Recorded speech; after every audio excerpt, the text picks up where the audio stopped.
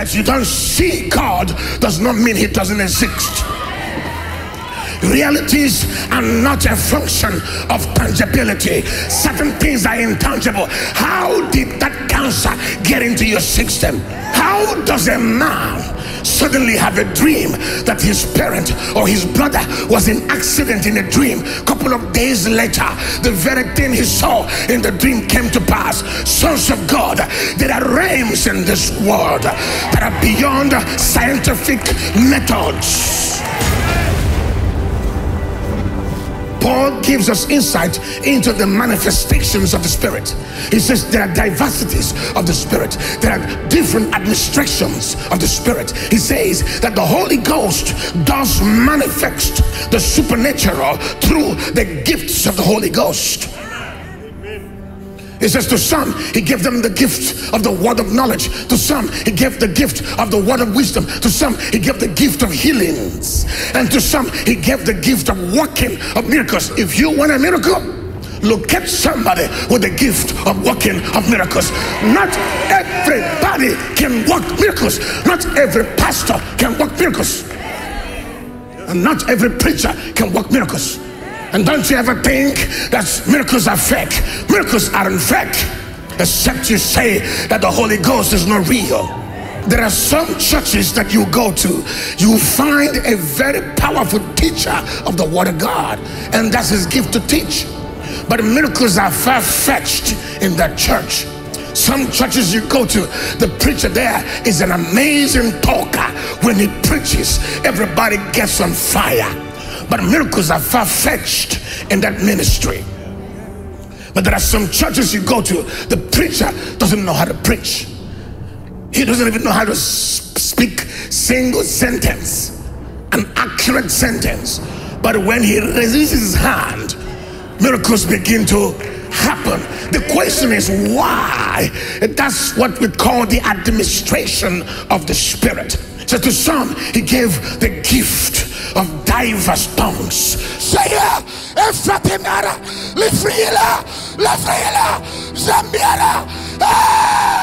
To some, he gave the gift of interpretation of tongues, and to some, he gave the gift of prophecy. When God anoints a man, he anoints that man for a generation.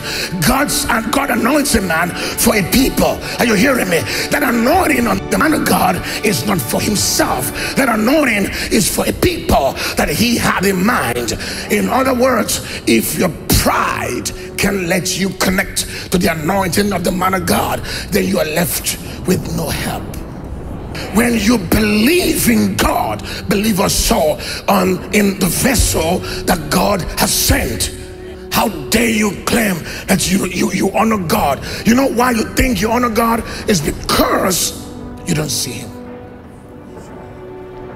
Use how you treat the one that he sent, that is visible and tangible in your sight, to tell how you will soon treat him if he manifests himself to you. There are so many of you here who desire the depths and the manifestation of Christ, and he has not granted you that realm because of your familiarity with the one that he had already sent you.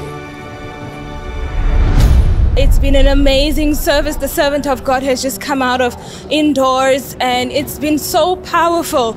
You know, when they say divinity has invaded humanity, that is what we experience today. Even from just looking at the servant of God and engaging, connecting by faith, I can't explain what has happened to me today, but I felt the power of God overshadowing me in a mighty way. I'm so glad to be here. If you're watching online, connect. If you are around Cape Town, come and avail yourself.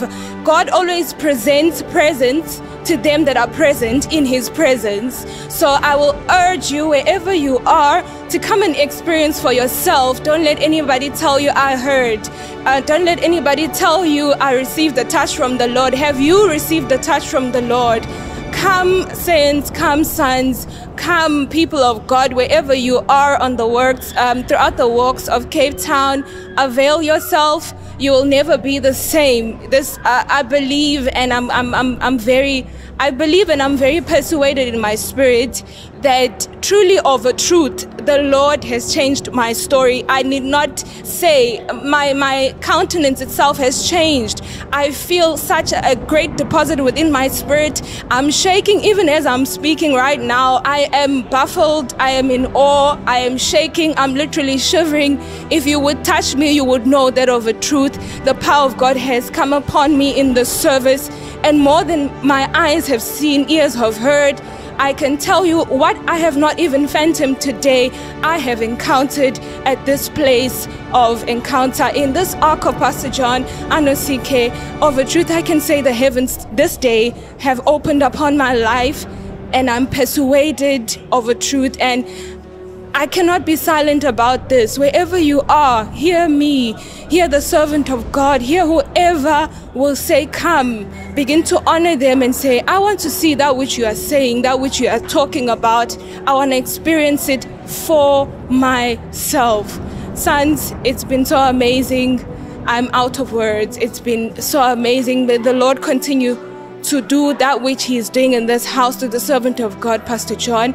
What a great encounter, what a great gift, what a great move of God. It's amazing. It's awesome. It's awesome. It's awesome. It's awesome. And we give all the glory back to the Lord. And we say, Lord, continue to do that which you do. We have seen, we have heard, and now we have experienced. What a great move of God. What a great move of God. Join us for worship every Sunday. First service, 7 a.m. Second service, 10:30 a.m. School of Revelation, our Bible study at 6 p.m. A time of in-depth study of God's Word. It's time to come to the knowledge of truth and grow in revelation with the bondservant of Christ, John Anosike. Healing Nights with Jesus, every Tuesday at 6 p.m. to 8:30 p.m. An atmosphere of miracles, where the man of God takes time to minister to different cases. Christ remains the solution to every problem of man. Venue, 416 Voortrekker Road, Maitland, Cape Town, South Africa. Telephone, +27 21 510 4029. WhatsApp, +27 63 423 5895.